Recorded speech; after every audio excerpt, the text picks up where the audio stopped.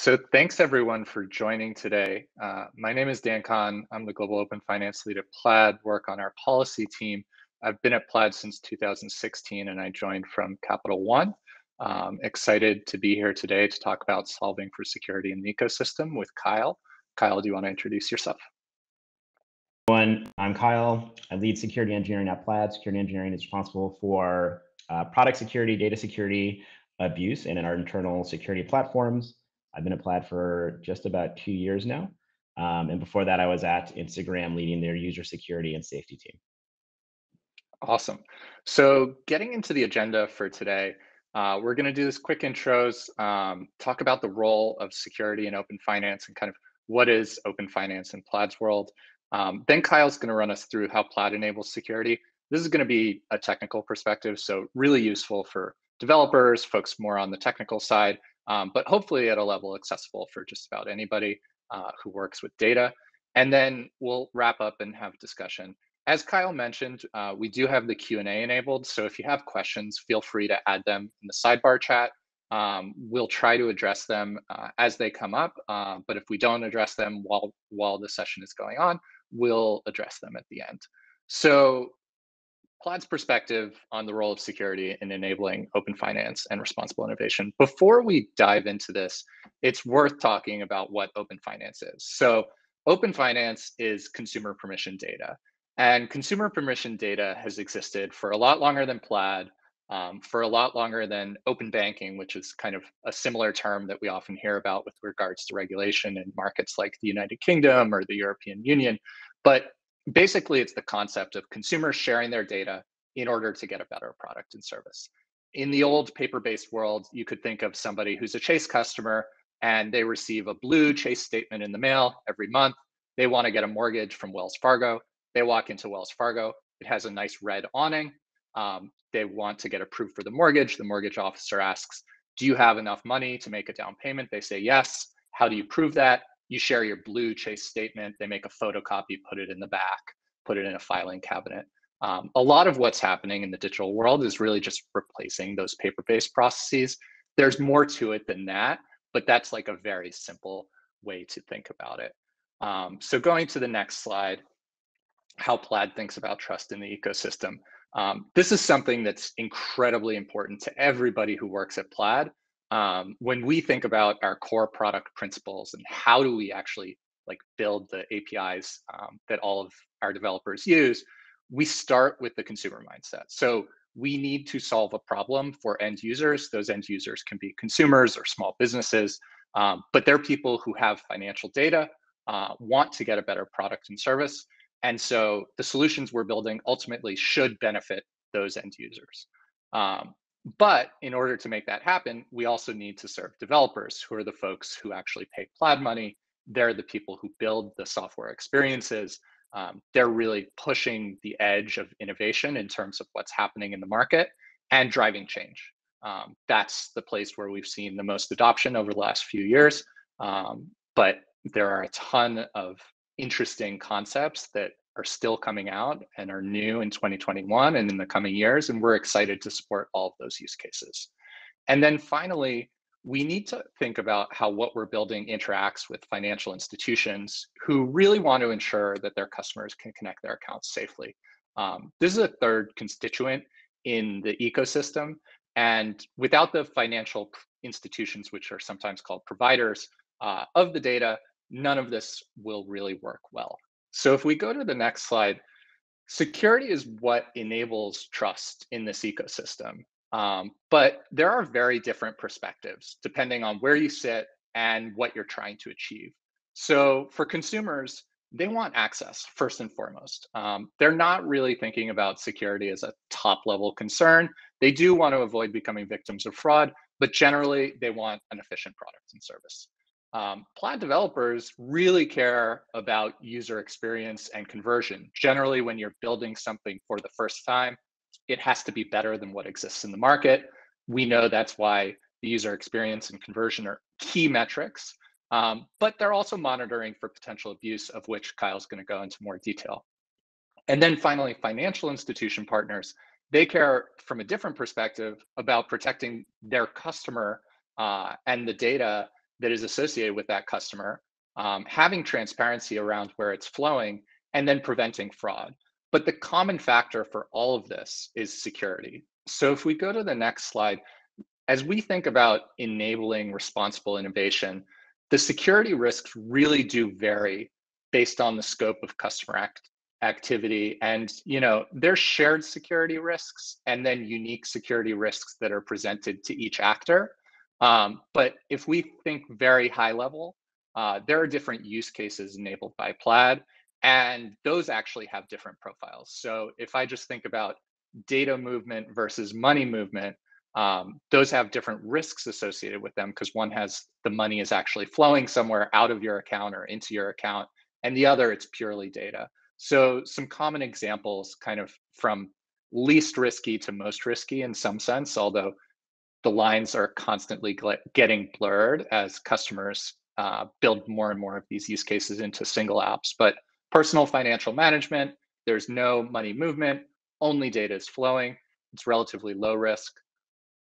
Stock trading apps, so this is folks like Robinhood, Webull, Public, places where you can invest in publicly traded securities.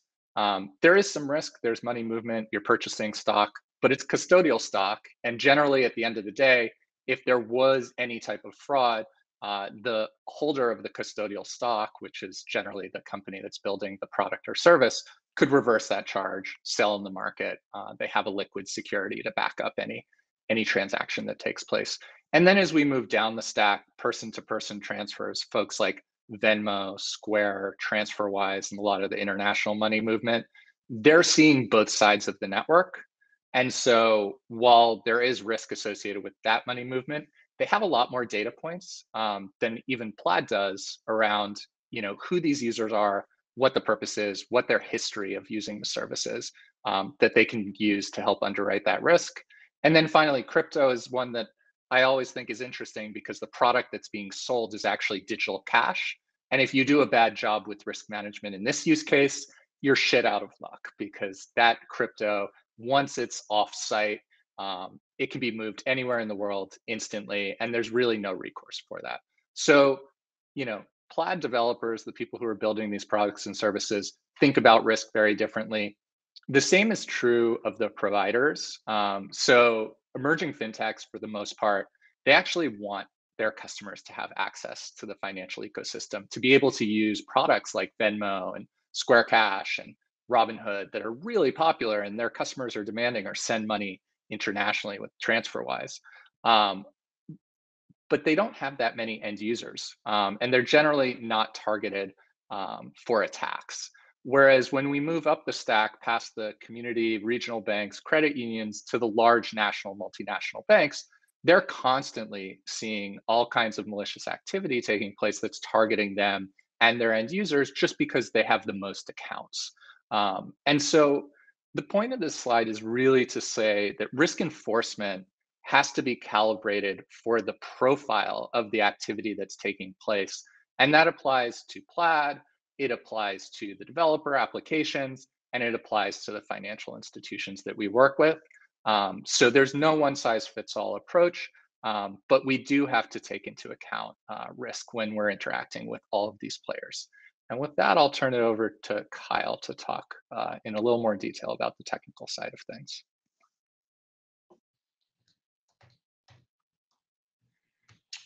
Cool.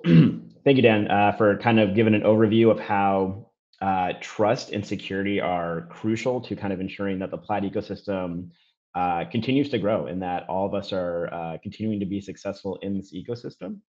So Dan talked a lot about who are like the stakeholders in this ecosystem. It's Plaid, it's everyone here today, and it's the financial institutions that power all the data behind everything as well. It is important. There's kind of a big list of different verticals and industries Plaid supports. There are very big and different risk profiles associated with those verticals, but I did want to kind of dig into like two very specific risks that Plaid thinks a lot about. Everyone here is going to think a lot about, regardless of if you're in crypto or personal finance management. These are common risks that we're all going to experience. So I'm going to kind of go through two risks. Some of the things Plaid does to mitigate those risks, or at least reduce those risks, and some of the things we can all do here as well. Whether we're one person we're like a one person startup, if we're part of like a 100-person company, these things will apply to all of us. And some ideas on how to mitigate these risks. There is a big list of risks, but I think there's two that are pretty fundamental to this ecosystem. Whether your product's being used for financial transactions, which does gives attackers an opportunity to exploit your product for monetary gain. There's also a lot of our products that are based around storing sensitive data. There's also a lot of value for attackers to get that data, even if it's not directly being abusing your product. So the two risks I'm going to talk about. The first risk is product abuse. This is bad users using like the legitimate parts of your product in ways it was not intended. The first place that product abuse comes up is during your onboarding or during user registrations and signups. This is your front door. So this is basically when you get the most information about your users up front, and we can really start making those risk-based assessments on what you'll allow this user to do in your product. And the second part of product abuse is once they're inside that front door, how do you prevent them from abusing your product once they're using it, once they're going through the common use cases in your app or your product? The second risk I'm going to talk about is risk around data security and data security incidents. So product abuse is people using your product, uh, using kind of endpoints and flows that it's intended to do, but just in ways that are malicious. Data security is kind of when attackers are looking for ways to exfiltrate data from your app, your API, your platform, because they find that data itself has monetary value. That could be, user information, contact information, transaction histories, all sorts of things like that. And when I talk about data security, the data is not just about the data you're storing about your users, but things like your code. Your code base could be sensitive. There could be secrets that are important to your business inside of that. You might have, an ML model that's, providing loan origination or something that's really unique. That could be really sensitive data as well. That's at risk. So starting with onboarding, right? That's kind of the first step any user will have with you in your product. So managing risk during customer onboarding, customer sign up is absolutely crucial for maintaining the larger trust in the ecosystem. And so the first thing that we always like to say, and we try to do at Plaid, we try to ensure our customers, our developers are doing it as well. The more information you can get about a user during onboarding, the better of a judgment call you can make on the risk profile of this user. We have a lot of really high growth startups probably in this crowd. We understand that there is a balance between how much information you're allowed to collect or you want to collect, and how easy you want it to be to onboard your customers. So we do understand it's a very fine line, but the more information you can get during onboarding, the more real you can. Hopefully, I say hopefully, the more the more information you can really use to verify that customer's or that user's identity. And so, it could be contact points, personal information, ways to verify that the user's saying who they are. So that's kind of like step one to do that. A second way is regardless of information provided by users, something Plaid does and something there's a lot of tools and open source frameworks to do this is try to get information around where your users are coming from when they access your app or your product. And so one of the things we like to do at Plaid, if a user is connecting a bank account and they're in New York City and the bank's located in New York, that's probably going to be a legitimate user. That all kind of lines up.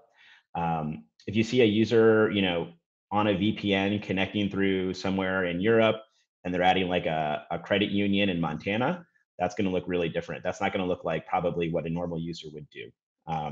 And so something we do is we try to fingerprint traffic that comes through Plaid Link and identify sources of good and bad traffic. And there's a tool, for example, you can Google this after the session or during the session.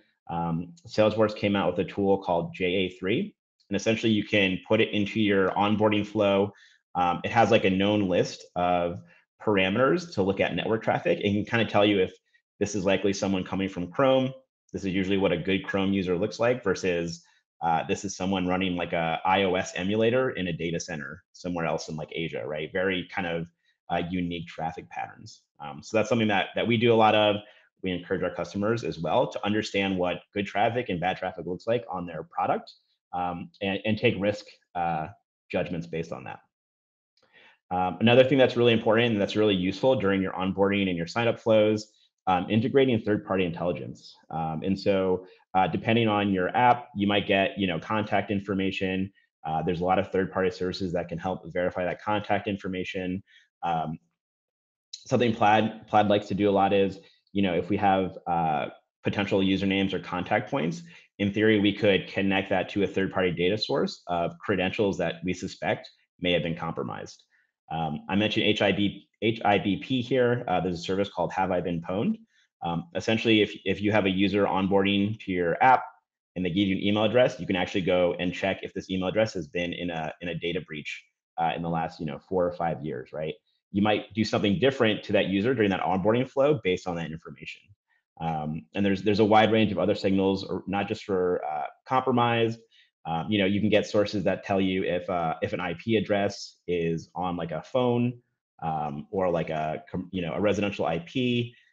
There's services that'll take a phone number and verify if it's like a residential phone number, a business phone number, a cell phone number. It can tell you if that cell phone number has been changed really recently. These are all really helpful signals to ensure that the users that are onboarding to your application are who they say they are, or at least have like good credentials, whether it's a contact point or the information they provide. In addition to that, kind of something that's always important too, this is one of like the most important things we recommend. Plaid does it. We really recommend it to our developers. Add additional forms of authentication to your application. So traditionally, you've had a username or an email address is kind of like a login token or whatever, username, and a password. Just with the scale of data breaches and the easiness it is to get kind of access to credentials that may have been compromised, adding a second layer of authentication is super important. One of the common attacks we see at Plaid and we see around the ecosystem is attackers basically taking like a big database of just suspected credentials. It could be like a username and password, and just running it across kind of the internet, right? Looking for fintech apps, using that data and seeing if any of those accounts are valid. So with a second form of authentication, that attack is basically mitigated because most of these kind of data breaches, you'll have one or two pieces of contact information, but you won't have, like, for example, the access to the SMS number connected with that with multi-factor authentication, or using kind of more newer and advanced forms of multi-factor authentication. The user will need a physical device that an attacker like that who's just running kind of a database dump of credentials won't have access to. There's a couple things you can use to support multi-factor authentication. We've seen a lot of customers use, if you use AWS, Amazon Web Services, they have a service called Cognito. It basically handles authentication for you. That includes signups, password management. You can add multi-factor authentication. It handles all the SMS. It could be email codes. I think it actually supports physical devices as well. If you want to use like a touch key, stuff like that is super cool. It could get kind of dicey to roll your own authentication. Maybe you're a small team, right? That's really great stuff to hand off to someone who just does it as a service. There's other applications out there called, another example is Stitch. Stitch is offering other additional ways to verify users' identity. It could be like through phone notifications and even like finger touch authentication as well. So there's a lot of options there for even smaller companies to get all the benefits of all these third signal detections as well as multi-factor authentication. I just kind of have an example here too. Plaid, we are big believers in multi-factor authentication. We actually will add multi-factor authentication on top of our link experience when it's possible. If not every banking platform supports it directly, but we'll always try to add it and enforce it on top of it if available as well. That's how important we think it is to the ecosystem. So now your customer's onboarded, right? Cool. They're inside your application. They're using your API. It's not free and clear yet, right? So now that they're in your application, that's really when the abuse, looking for data, looking for sensitive data, that's when the abuse can really start.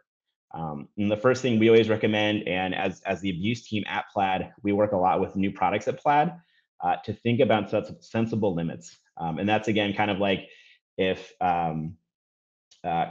customer onboarding, multi-factor is probably one of the most important parts. For product abuse, sensible limits is probably like our first go-to thing we'll recommend for new products at Plaid.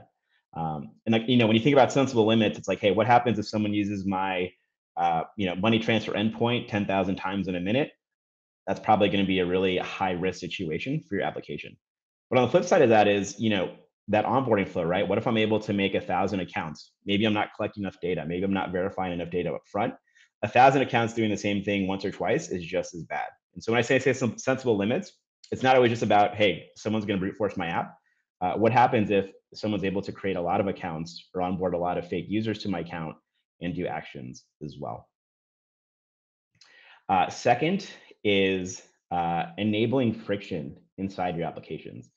And so when I think about friction, it's like ways to slow down attackers or even ways to slow down real users who might be increasing the risk of your application.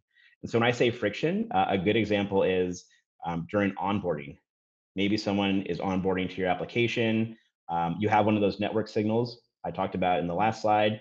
It says this user's coming in from a VPN somewhere that's far from where they're suspected to be. Maybe you add something like a captcha, right? They have to kind of type out the letters in an image, right?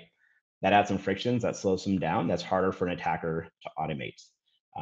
Friction could be a wide variety of things. Captchas are kind of the common thing. You have to like pick a picture, solve a math equation. But it can even be something like asking the user to re-authenticate. Maybe someone was on a shared computer, someone like happened to load up a tab in your app. Now they're gonna, oh, someone's logged in. I'm gonna go maybe, take some money out of their account. Forcing a user to re-authenticate proves that they're still the user that you think they are when they're doing that action. And lastly, one of the things that's most important, the more sensitive or the more risk an action or like a flow in your product is, the further kind of embedded into that application or your product, the better, right? And so a common use case that kind of shows like the examples of when this goes wrong is, we've seen customers in the past who might have put Plaid link, right? That's connecting a bank account. That's a lot of sensitive data associated with that. Putting that really early in their onboarding flow. And so, talking about one of those attacks we see regularly, where someone takes a set of compromised credentials, runs it across the internet. Embedding Plaid link like really in your onboarding flow. Maybe they don't even need to verify an account on your application. Cool. Now they found an app that can be used to kind of attack Plaid, and again reduce the trust in our ecosystem as well. Right. So the example I gave here is don't embed Plaid before authentication. Right. The more due diligence you can do on your customers, the more you can trust them, the more you can trust them to do sensitive actions, like connecting their bank account, doing money transfer, stuff like that. And the deeper sensitive or risky actions are in your platform and your application, as you do get more advanced and you are able to better track user behavior, you're able to then kind of see what real users do to get to that place, right? Putting a sensitive action really easy to get to in your application, look really different from, a real user clicking through a couple buttons, getting some data, taking that money transfer action, for example, versus an attacker who just logs into your app, goes right to that page, knows all the information they need to submit and does that transaction, right? And those will look very different when you have a lot more information to kind of follow the user through your application or your platform. Cool. I don't know if this slide, you can see it all. I just kind of want to show like what a lot of this looks like in kind of a larger company who's had some time to build out abuse detection. And oftentimes what happens is you'll come up with kind of an abuse platform that can then be powering new products, right? And so something Plaid has, for example, we have a system called Escalate. It's kind of like a centralized rule processing engine. New products can send it events, and then both the abuse team, our risk team, and the product owners can add rules on top of that to prevent abuse. And those rules can be looking for, 10 users taking 100 actions. They can be looking for things like this user's not coming from a place we think this action be taken from. And it really just makes it accessible for a wide variety of people concerned with risk to protect their products. So, putting that all together, this is kind of like what a modern abuse infrastructure system would look like at a company like Plaid.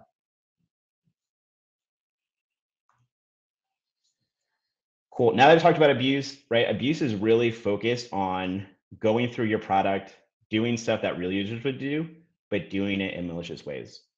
The second risk I want to talk about is risks around data security, right? And so your product, there could be a lot of risks associated with it, right? You could be moving crypto, funding accounts, doing loans, all kind of high value transactions. But the data under that, the data powering all of that, the data you're storing around your users, consumers of your products, that data is going to be very valuable as well. I'm assuming we're all mostly in fintech here. That's actually really valuable data to attackers. And so now that we've kind of talked about protecting your products, how do you protect the data powering that product? And I'll probably kind of think about data in like a three phase life cycle. There's data at rest, you're storing that data. Transit, how does that data move around? And that means both internally, maybe you have a couple of different systems that process data inside of your company, and how that data is transferred to customers as well. And the last phase is kind of data retention. Data retention, we think about that as things like data deletion, retention policies around your data. That's kind of the last phase we think about for data security. And so kind of doing a quick overview, like some things to do around each of those phases of data to reduce the risks associated with that data. The first one, data at rest. The more you can abstract away and just make storing sensitive data at your company magical, the better, the less risk you have associated with managing that data. And so I talk about abstracting away data security functions. That's a model. That's a model Plaid uses. That's a model we really recommend customers and developers and everyone here to use. When I say data security functions, it's like data encryption, right? I'm going to store maybe a user's bank account and routing number. I'm hopefully storing that encrypted. If I'm an engineer, the less I have to worry about how do I get encryption keys, how do I decrypt this, the better. And so one of the things we really recommend for people is finding ways to make kind of data management really easy to use for people building products. And that's really great because one, the risk is kind of taken off of everyone, and there's like a good team that can handle that risk, and also that ensures that new product development can continue really quickly, right? The user experience around building products and handling data really becomes de-risked when you think about centralizing kind of how data is managed and de-risked that way. Data in transit, making sure that if you have like a couple services internally that handle data, maybe you have like an API gateway, that's where users connect to, and that's connecting to maybe like a user data service internally. Make sure those services are sending data securely between each other. That could be using SSL, TLS, HTTPS. Some people use gRPC, right? There's a lot of ways to secure those and make sure that if someone was inside of your application or they're inside of like your AWS account, going between your servers there, they can't see or understand the traffic that's happening and being sent between services. And then the last point here too, yeah, I think I talked about this earlier, but when I talk about data security, data is your user data, your product data, it's your source code. It's training data for your ML models if you have that. It could be storing, like user documents, right? Maybe you've collected some diligence for a user, they've uploaded PDFs, you're storing those in S3. All of that can be sensitive data, right? And so these rules kind of apply not just to your database, but basically anything that you're storing that could be risk or provide risk or be of value to an attacker. There's a headline here I put in, and right when I talk about data security, right, there was an attack last year on an analytics company called Waydev, and so Waydev essentially was a way you would hook it up to, if you use like a source code manager, you could hook it up to that. And it would tell you kind of, how productive are engineers, when are people writing code, if there's any like places that are bottlenecks, it provided kind of value to companies that way.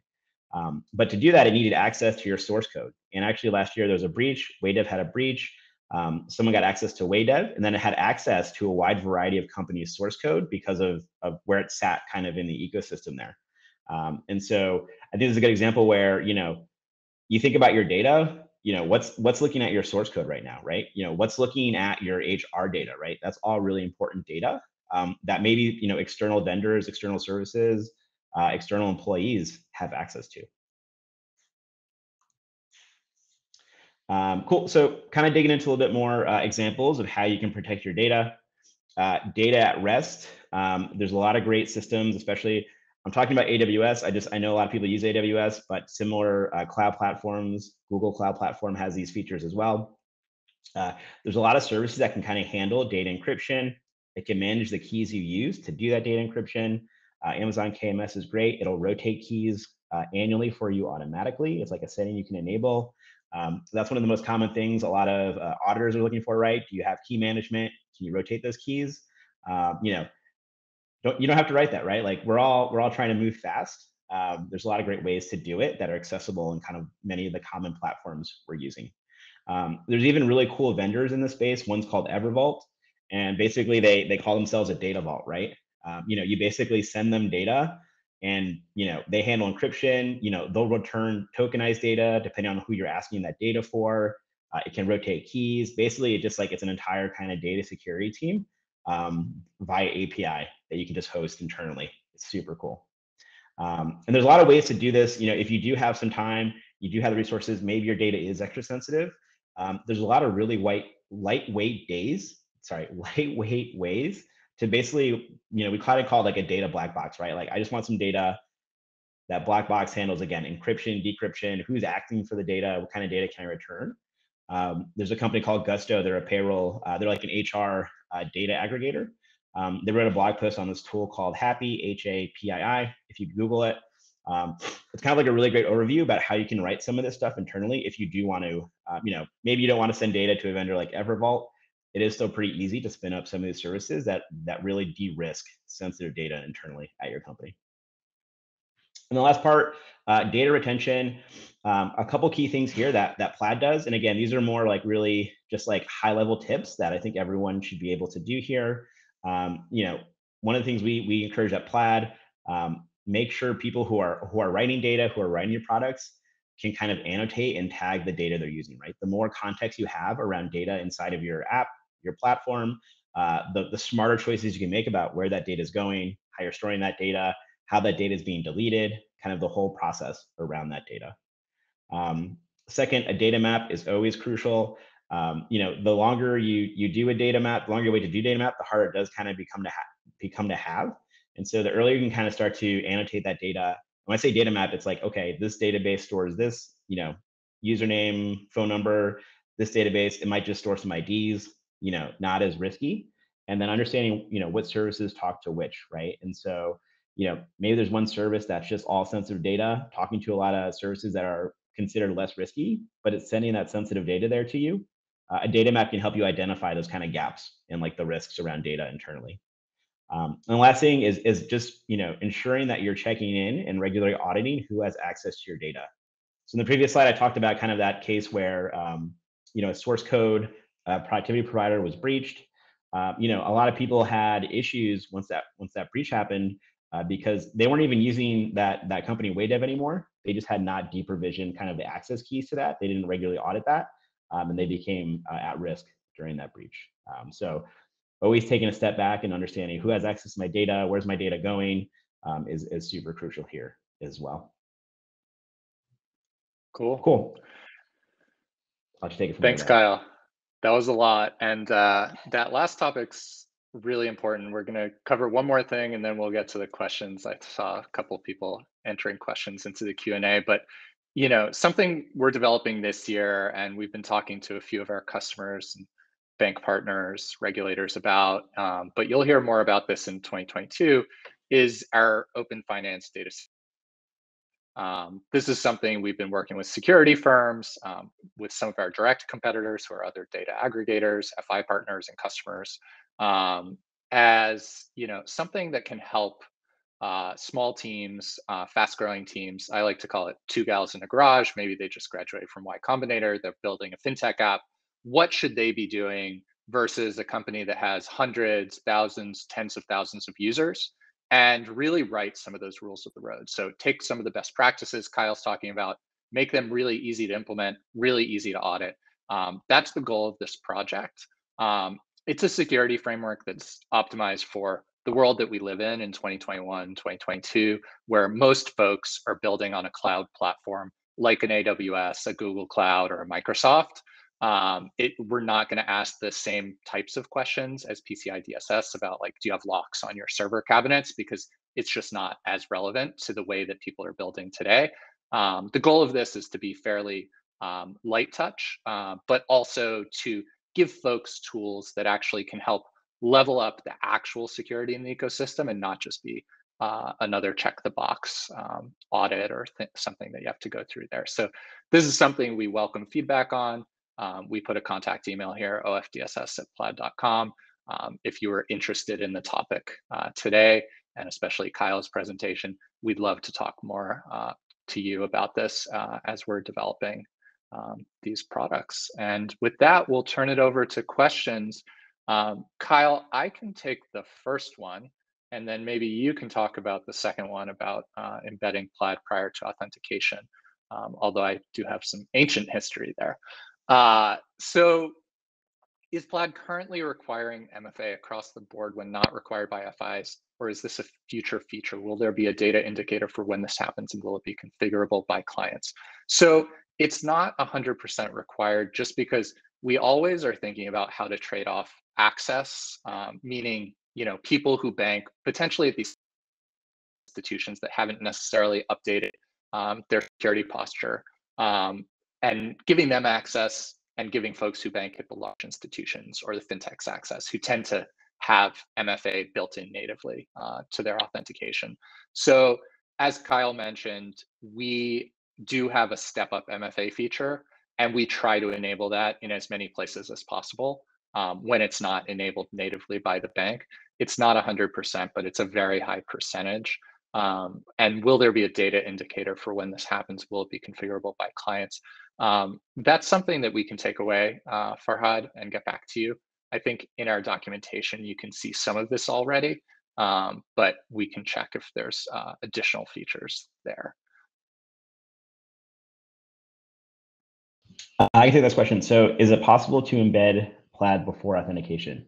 So yes, it is possible to do that. And kind of a common use case we'll see in customers, it's during the onboarding flow, but not necessarily, right. It's not necessarily after like an account has been fully registered, right? And so, a common case where it's before authorization, a user might be signing up, they put in contact information, hopefully they've kind of done some, they shared some information with the developer or the app, and then people will initiate Plaid link, and that's still kind of following our recommendations, right? The more information you can have kind of before you initialize link, the better risk judgment you can make before you're ready to authorize that, right? Hopefully you've done some diligence on your end, you've collected enough information to feel like this is going to be a good user of my application, and you embed link, and that's totally fine.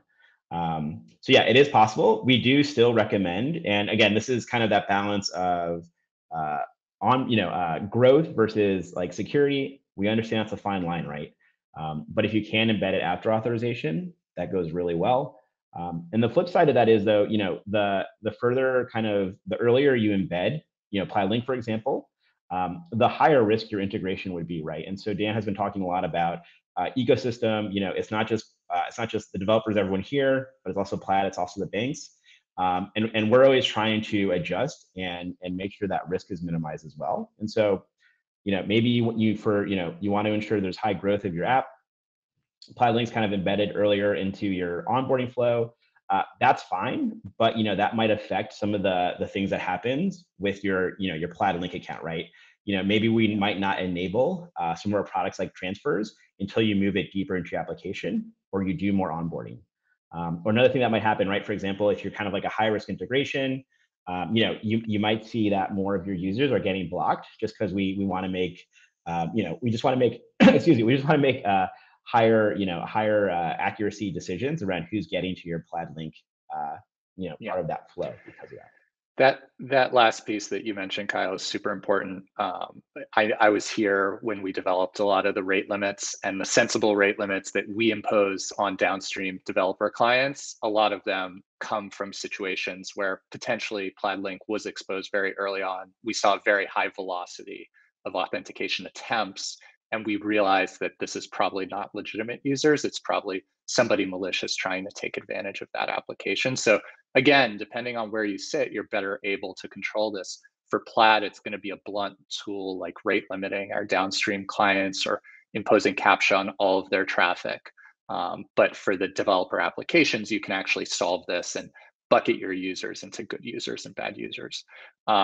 I know we only have 4 minutes left. I saw Chris Clark, who's an old friend of mine from Capital One days and is still in the fintech world, asked, does Plaid have any plans to provide verification services on top of authentication authorization, i.e. matching things such as name, SSN, etc.?